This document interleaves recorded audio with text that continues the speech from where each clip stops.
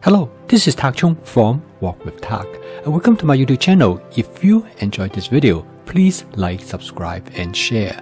If you have any questions regarding this video, please write me at walkwithtak@gmail.com.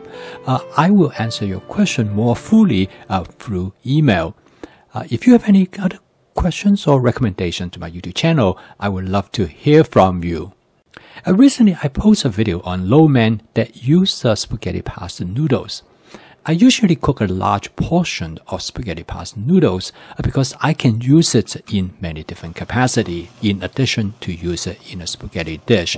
The pasta noodles turn out to be excellent for cooking many different types of noodle dish, including the Asian noodle dish such as lo mein and chow mein.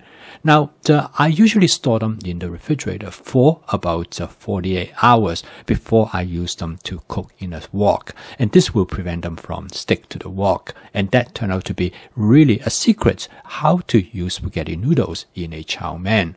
In this video, I'm going to demonstrate a chicken chow mein dish. A lot of you have questions about what is the difference between lo mein and chow mein. As I will explain later, actually the difference are quite small. A lo mein is usually you just add the food ingredients that is what you want to mix the noodle directly without cooking it. Whereas chow mein, you add the noodles to the wok after you cook those ingredients that you want to mix it with the pasta noodles. And that seems to be the major difference. Sometimes it depends on how long you cook those noodles in the wok.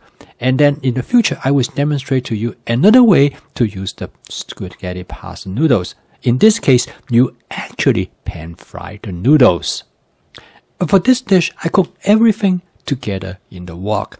I'm going to use my Cuisina 14-inch stainless steel wok. I'm first going to spot season the wok, and then the next step is to shallow fry the chicken. To create a light crispy texture for the chicken, as well as to enhance the natural flavor of the chicken, I first coat the chicken with 1 tablespoon of cornstarch and 1 teaspoon of the Walk with Tak basic seasoning mix. If you'd like to give it a try, I have it on Amazon, and I will leave the link below the video. The cornstarch is really excellent in cooking the chicken this way because the cornstarch, first of all, it coats the chicken and it actually protects the chicken from the heat so that the chicken will not turn dry. And then the cornstarch will also give the chicken a very light crispy texture. Now, you can decide what kind of seasoning you want to add to the chicken. I use the basic seasoning mix, but you can use any other type of seasoning that you would like. For example, garlic pepper will be very good, and lemon pepper will also be excellent. This method is really enjoyable to use, as well as give the chicken wonderful flavor. And in fact, after I start using this method, my wife told me that she would not want me to cook the chicken any other way. And this tells you how great this method is. And of course, I enjoy this method as well. It takes about 60 to 90 seconds to fry the chicken on one side. As you can see, it has taken on a nice browning. And then I turn it over to fry it on the other side. And next, I added about 1 cup of shiitake mushroom. These are fresh shiitake mushroom. They have great flavor. You can get them at many Asian grocery stores. This is followed by the addition about 4 cups of broccoli. At this point, it is important to keep an eye on the amount of oil in the wok. You can check at the bottom of the wok. If you find that there's not enough oil or no oil at the bottom of the wok, you should add a little bit more oil. I usually keep my oil in a squeeze bottle, so I can add any amount as I desire. One thing is that the broccoli floret tend to absorb oil readily. You want to be able to coat the floret with amount of oil because otherwise the floret will get burned. And having the oil is important because the oil provides a temperature environment for the Maillard reaction to occur, which is necessary for generate flavor molecule on the surface of the food ingredients. This method frequently known as the dry stir-frying method. Using this method, I do not add any water until way toward the end when I season the dish.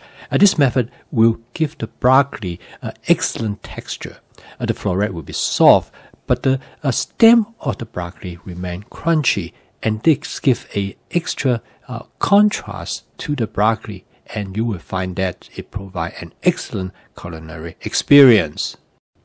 I just add a little bit more oil to make sure that I just at least provide the floret of the broccoli a reasonable amount of oil so that they will not get burned. And this will also allow me to cook them to the texture that I'm looking for. If you like broccoli not overcooked, this is an excellent way to cook them. Next, I'm going to add some yellow squash. Now this squash came from my wife's garden. I'm going to add only about 1 cup because this dish, the main ingredient is the broccoli, and the yellow squash serves as a secondary ingredient.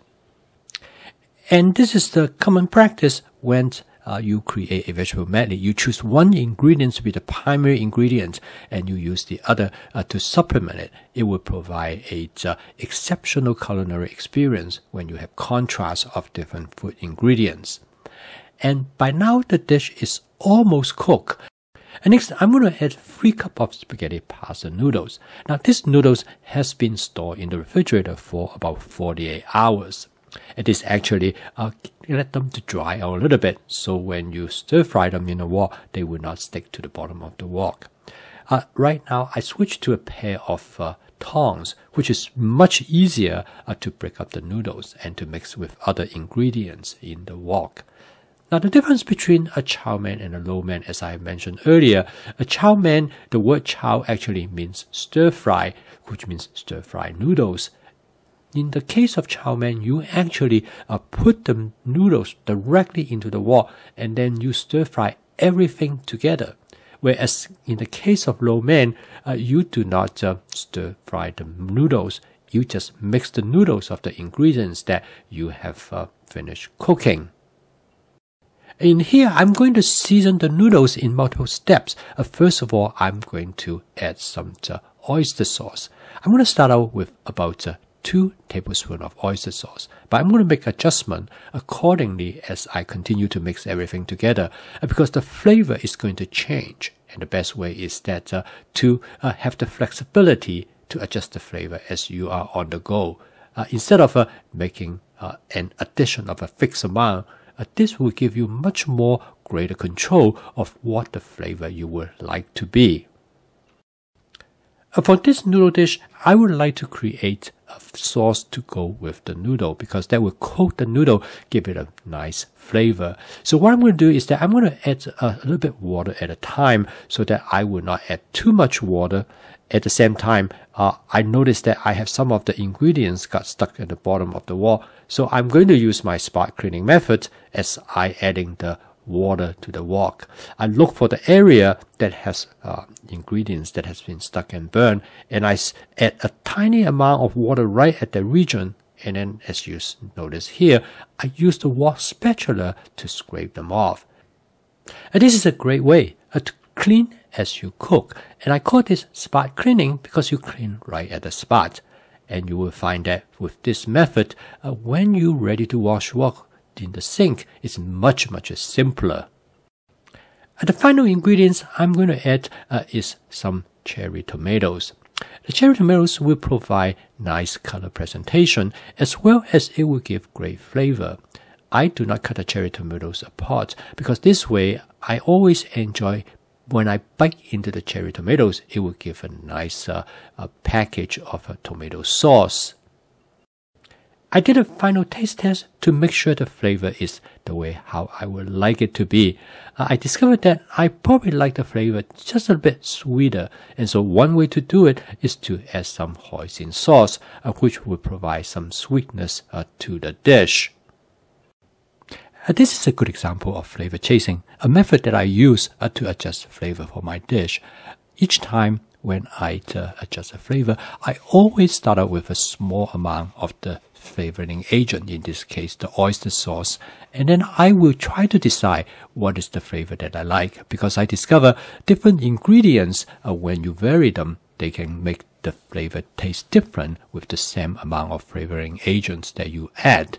And last but not the least, I add some Shaoxing cooking wine. I always add the wine toward the end because it will provide the greatest flavor. Okay, now the dish is done, and the total cook time is a little bit over 10 minutes. Cooking this relatively complex dish in 10 minutes is an excellent time. And as my friend George often said to me, is that efficiency is really important for him in his home cooking, because if he knows that he can cook a meal in 10 or 15 minutes, it is far more likely for him to cook. Otherwise, he would find that the amount of time that he spent will be more than he willing to put in. And my chicken is already prepped in advance. As soon as I enter into the kitchen, I took it out of the freezer and I put it in a bowl of lukewarm water to thaw out the chicken. And then I'm getting ready to set up.